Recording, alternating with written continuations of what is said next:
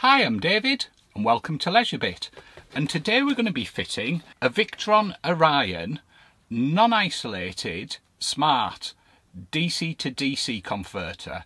They're sometimes called B2Bs, and we're going to be fitting that in our eldest CV20 campervan, but the procedure's pretty similar irrespective of what type of van you have.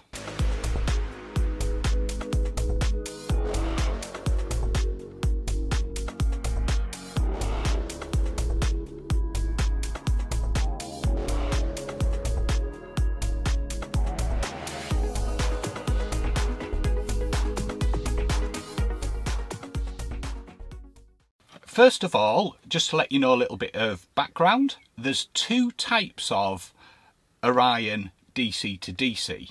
There's the isolated and the non-isolated. I've got the non-isolated here.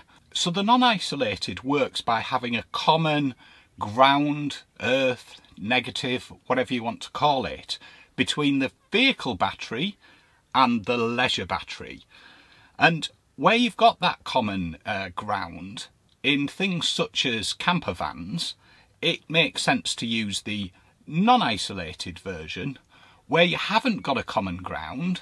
So it may be in a boat or a motorhome or something like that, where you've not got a chassis to connect the grounds up, or you don't want to connect the grounds up, or you want a little bit more isolation. Then you can get the isolated version.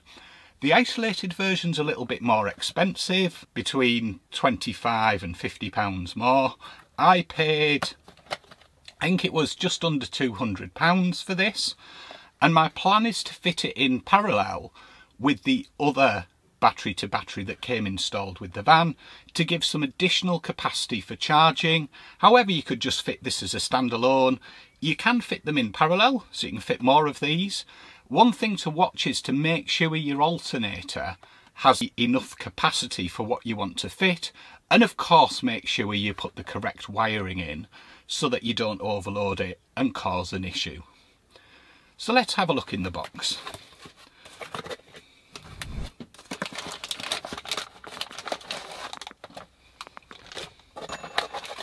There's the box. So within the box there's a connector, and we'll come on to that and what we're going to use that for later, but it's basically to instruct the charger when to and when not to charge, or you can use it automatic. As I say, it comes with a little bridge there just to connect the two together. And then we've got the DC to DC converter, or B2B, along with some instructions. I picked this one up when we were at the Harrogate show. The benefit this will give is when we're driving along, we'll get more charge into the battery. So if we're doing a little bit of a tour off grid, it just means we can top the battery up a little bit more. One thing I found with the factory fitted one is that it's not delivering the full 25 amps, and I believe that could be to do with the wiring. So what we'll probably do also is make some modifications to that, just to make sure we get the full power through. So there's the device out of the bag. On the back of the device there's a big heatsink which helps keep it cool. We've got three connections here. We've got a positive from the vehicle battery, or the input. We've got the ground, or the negative, and then we've got the output, which connects to the leisure battery. So the input goes to the vehicle battery and the output goes to the leisure battery. Gives you a little bit of a view of it there, and a rough idea on the sizing of it. Reasonable weight as well, and there is a LED on it to show you the status, and another one there. You also get the instruction manual here, which explains how to connect it up. It does come with a 5-year warranty as well. So my plan is to connect a new wire from the vehicle battery, and I'm going to run that underneath because I've had a look at routing internally and it looks like it's going to be a bit of a pain, and I don't particularly like running cables under the floor where you're walking on, because you tend to get unseen wear, and that can lead to trouble, as you'll know. So I'm going to run it underneath and just make sure it's tucked well out the way. I'm also going to put the cable in some conduit just to give it some extra protection from the elements, because I don't want the cable deteriorating over time. And I'm going to put an 80 amp fuse on the cable. Now the cable I've bought is capable of carrying over 100 amps, so that's a good size fuse to protect that cable, and that'll be from the vehicle battery. I'm then going to run it under here where I've got all my leisure battery connections.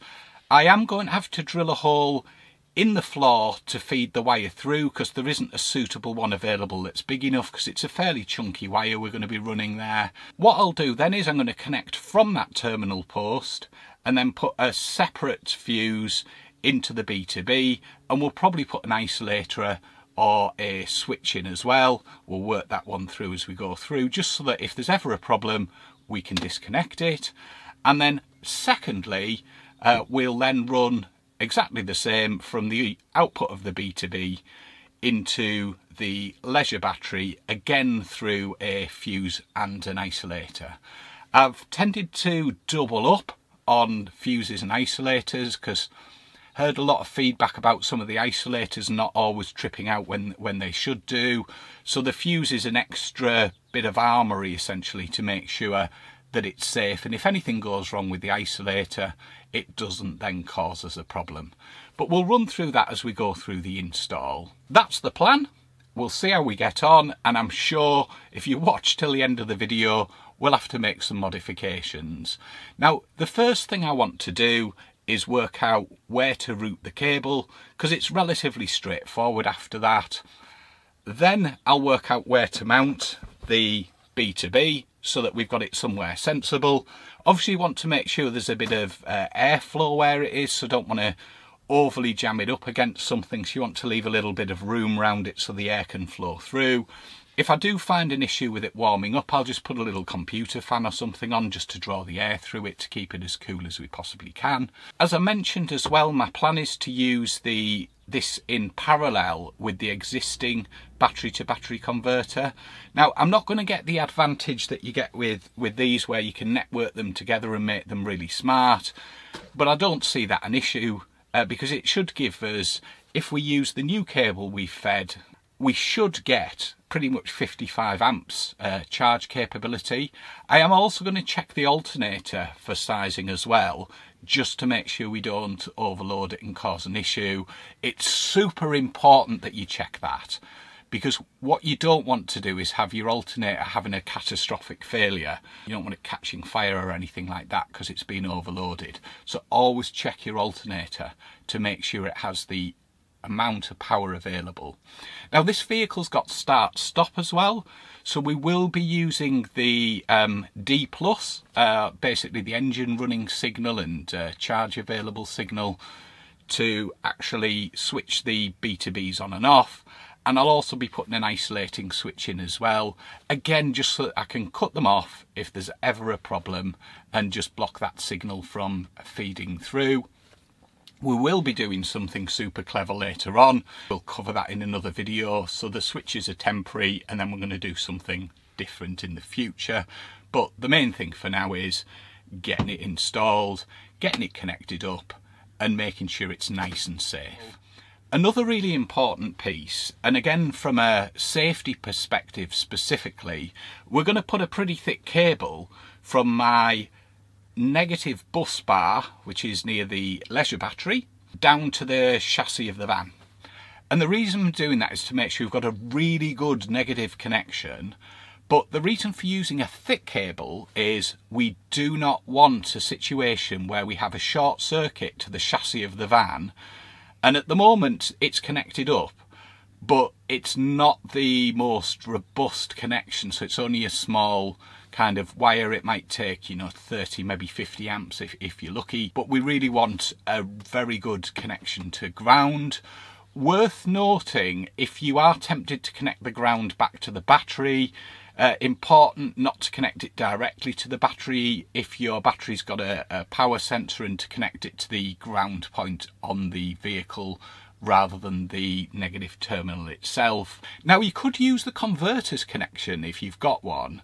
The problem I have with that, it's got a maximum rating of 50 amps. It's 50 amp fuse, and I think the cable's rated at 55 amps if I'm not mistaken. But again, it depends on the type of van you've got. We're not going to use that because then we've got a clean feed from the battery back into this compartment so that we can connect onwards, and then we remove anything that we don't know about because it's completely new wiring then back through. Right. Enough talk, let's get on with the job. So just before we get started, let's run through what we're going to do. So first thing we're going to do is drill a hole in the floor of the van, and that's to let the cables through so that we can route them to the battery box and to the relevant earth point on the van. After spending some time procrastinating over where to drill the hole, I eventually landed on this as being the best spot to drill it, just where we've marked up there with the cap. And the reason for that is it's very handy to connect into the wiring, because we've got the earth that we're going to run into here, or the ground that will connect to the chassis through there and underneath. And also then we can take the positive feed and then feed it along here, and I'm going to mount the B2B. I'm just going to put a piece of wood there, and I measured from here across to there, and it works out around 40 centimetres, so it gave a good positioning pace based on where this feeds through underneath. So that's where the hole's going in there. From there I can then route the wiring through to the front of the van and connect it into the vehicle battery underneath through some protective conduit. Unfortunately, I lost audio on the GoPro at this point, but essentially I drilled a pilot hole and then checked it underneath to make sure it was in the right place after carefully measuring. So we've come through exactly where we wanted to, which is just there. So we can just drill that hole out bigger now. And the plan is to use the bracket here, you can see that, as the earthing point. I used a 39mm hole saw to drill through the floor and into the metal. It was burning a little bit as it went through, so I finished the hole off after I'd cut through this with a step drill from underneath and from above. I'm now going to spray some primer spray where we've cut the hole in the van, just to seal the metal work up and make sure it doesn't go rusty. It's worth putting something on the inside as well, because you don't want to actually spray through the hole and cover everything in primer paint on the inside. I just used some kitchen roll weighted down with screwdrivers for that. That's that done. I'm going to leave that overnight to set, and then we'll pick it up again in the morning and finish the job off. So that's the hole put through, ready to do the wiring tomorrow. Just going to pop this little pot over it just to make sure we don't get any visitors in the night. So the hole's dried nicely overnight. Yeah, quick look at it there. So next step then is just to put something within it so that any cabling going through isn't going to snag on it. Secondly then, because we're routing to the battery box, we need to remove the vehicle battery and then make a hole in the battery box so that the cable will feed through at the other end. So I'm going to cut the power off now to the battery to battery maintainer, just to make sure there's no power going in before we disconnect the battery. So we're now going to open the door, and then we're going to remove the carpet here to give us access. Battery in the Fiat Ducato is located under the floor, and you can access it by undoing these 6 plastic screws here.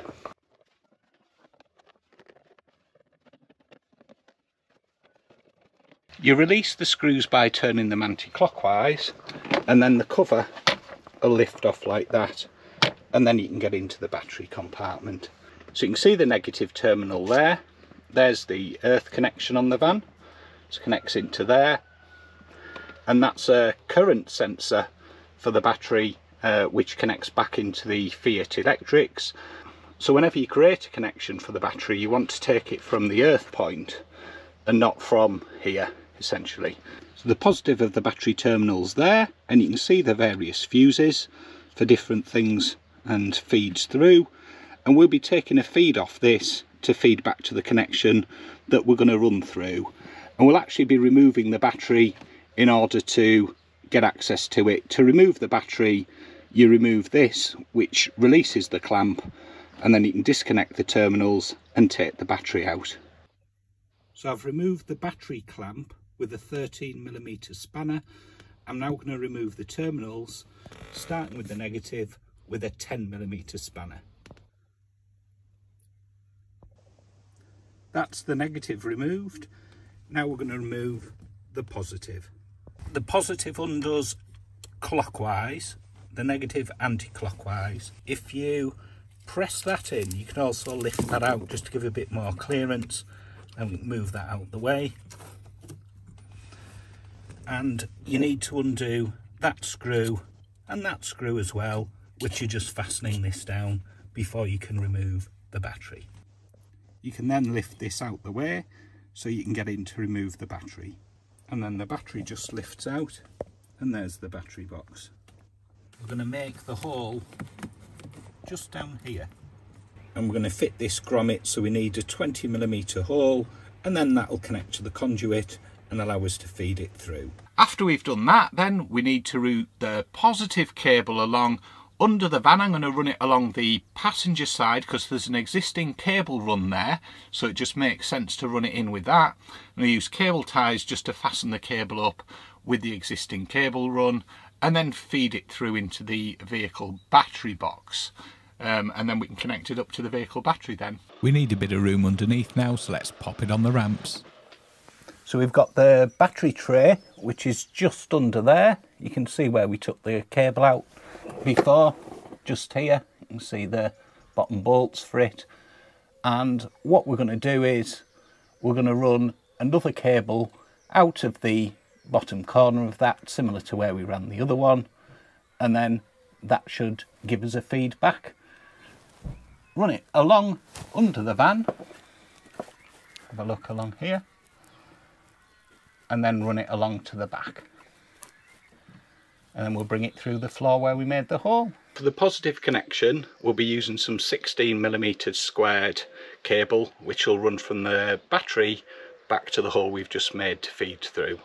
So we'll be feeding the 16mm positive through this conduit for when we run it underneath for some extra protection. There we go. That should hold it in place while we pull it through. Now that we've pushed it through the hole at the back where we're going to feed it into near the Leisure battery, let's get on and route the wiring to the battery box at the front. We'll be following the existing cable routing. So we're up to the step, and I've been using these cable ties to fasten it against the existing wires which are running underneath to hold it all nice and tightly together so it doesn't drop off. We'll now put the battery back in. Make sure you refeed the breather pipe just into the hole down there, just for the battery. And then we'll pop the clamp back on and put it back together. Don't forget to screw in the clamp as well, which is just there. 2 screws back in, clamp back on, and then tighten up the positive. There we go, that's it connected back up, ready to go. And we just then need to connect the new wire we've brought through, which is this one, onto this. So we've run the negative wire now to the chassis that's just bolted on underneath, and run that through there. That's going to connect to the negative post on the opposite side to the battery of that, so we get the reading of how much power is going through. So I'm going to cut that about here and just fix a terminal on there and then connect it to that. For each of the connections I crimped a terminal, and once I'd crimped it I put some heat shrink over and then used a heat shrink gun just to melt it down to give a nice tidy connection. One of the challenges I had in fitting it was I found that the original place I'd connected the earth to the spare wheel carrier wasn't a very good earth. So what I'm doing here is just connecting an additional one and joining it up with the bolt I put through on that to improve the earth connection to make sure we get a good current flow back via the negative. We'll tighten the bolt up now and that should make a good connection. And then we're going to connect the power along here and then connect on to where we're installing the B2B. See now, we've got the positive input, which then runs through this breaker and then goes to the vehicle battery. And then we've got the ground, which is the black wire there, which feeds back to the bus bar. And then finally, we've got the positive output, and that comes along here and then feeds into the control box. To finish it off, I added two 40 amp fuses, one on the input and one on the output, just to make sure it's safe. Prior to installing, I double checked with the manufacturer's literature, and that states the different lengths of cable run for the sizing. As we're using 5 meters, it's 16 millimeters squared. So to summarise, let's just do a quick walkthrough of the wiring we've done. We'll work from the vehicle battery backwards. So the vehicle battery is connected to the chassis of the vehicle, which is the negative, and the positive then we've fed via a 60 amp fuse. That feeds through some 16 millimeters squared red cable that feeds back through the hole we drilled and along a wiring line underneath the vehicle, and that feeds via a fuse and a breaker, in this case, into the Orion's input. And then we've connected the negative of the Orion to the bus bar, which connects to the negative, and we've also put a connection on then from the negative to the chassis of the vehicle to complete that circuit back for the vehicle battery and also for the Leisure battery negative. We've then taken a feed from the Leisure battery via a 60 amp fuse, which then feeds to the Orion and then into a 40 amp fuse. The reason for a fuse at each end is to protect the cable against any damage at either side of it, and also to protect against any faults. I may add a breaker or a switch into that just so that I can isolate it at that side as well, but for now that's how it's connected up. If you get the Orion isolated version, the only difference is you have two separate negatives. One that you connect to the vehicle battery or to the vehicle chassis, and the other that you connect to the Leisure battery. I don't know if it's simpler, but if you want to avoid any complications of connecting up, then you can get the isolated version. It's just slightly more expensive, but it's a fairly straightforward positive negative vehicle battery in, positive negative Leisure battery out, but it's the same principle with fusing and things like that. It's always worth not taking a chance because you don't want any issues, and if you use breakers it's sometimes worth having a fuse as a backup as well, because the behaviour is different in different situations with those. That's it installed. We'll give it a good test over the next few weeks. I'm not anticipating any issues, but we might make some minor adjustments to the settings. But seems to do the job with the brief test I've done. As I say, these are plenty of people have fitted these, so I'm not anticipating any issues.